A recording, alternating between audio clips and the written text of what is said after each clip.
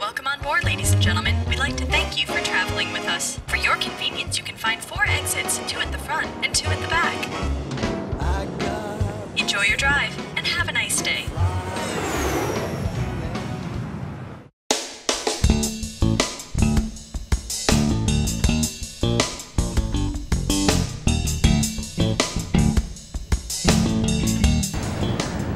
Ok amigos, bienvenidos al quinto reporte semanal del Quiksilver Ceremonial presentado por Mini. Esta vez tuvimos alerta amarilla, las condiciones al final decidimos no tirar el evento, las condiciones no fueron las mejores. El primer día martes, 1 de mayo, hubo mucha niebla, las condiciones eran bien difíciles.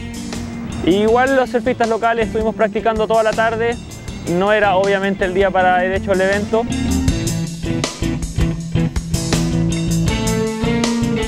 El día miércoles, el día tan esperado, en la mañana entraron series bien grandes, salieron un par de olas que superaron los 7 metros.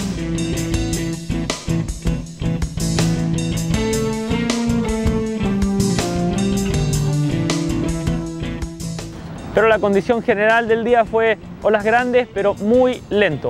Muy pocas olas grandes fueron durante el día, así que decidimos no lanzar el evento y fue un día de práctica para todos los chilenos que hicieron un buen espectáculo acá en Punta de Lobos.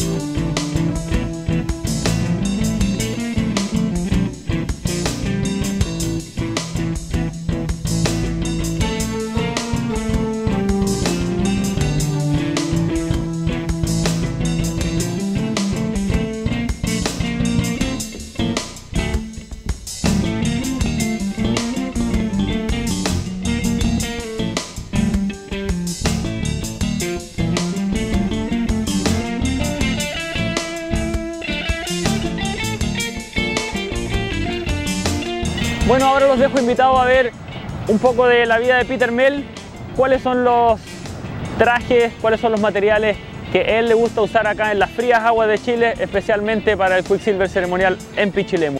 So hello folks, my name is Peter Mel. I'm here at Quiksilver headquarters here in Huntington Beach. I'm actually in the wetsuit R&D department.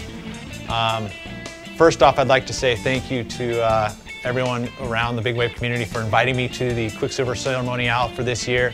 Just finished up a season, a little short season for the Big Wave World Tour, where I happened to be able to win the world title, and I'm gracious for that. That's awesome. Can't wait to get the season started for 2013. This is the first event of the Big Wave World Tour, the Quiksilver Ceremonial at Punta de Lobos. I also wanted to talk to you a little bit about what I like for wetsuits down there in Chile. My favorite suit is actually a Quiksilver wetsuit. It's a Cypher 4.3. One of the things about my Cypher 4.3, or the ones that I like a lot, is actually the connected hood. This is crucial, especially when you get a lot of wind down in that area. Also in my hometown of Santa Cruz, same thing, you get a lot of wind. So this is a good protection to have that, plus it's one piece. You don't get flushed when you're punching through or when you're going under waves, so it keeps you a little bit warmer.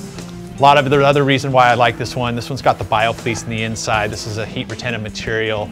This green stuff here, hollow fiber materials. So basically, it's a lot warmer. It's also got the Flex Max tape. It's double stitched in glued. So this is by far one of the most flexible suits, and is also one of our warmest suits. Pure warmth.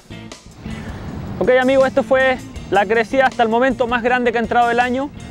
Olas muy buenas tuvimos, no muchas, pero un par de olas bien grandes. Por mi parte yo quedo semi lesionado hasta los próximos 5 o 6 días, tuve un golpe en las costillas bien fuerte. Hay mucha acción sucediendo en el Pacífico, yo creo que podríamos tener el evento en este mes con altas posibilidades. Hay un swell bien grande que está frente a Nueva Zelanda, con muy buena proyección hacia Chile, así que a cruzar los dedos, estén chequeando nuestro Facebook, Quiksilver/Chile, y nuestra página web para ver cuándo va a ser el tan esperado día del evento de olas grandes más importante de Latinoamérica y del mundo, el Quiksilver Ceremonial presentado por Mini.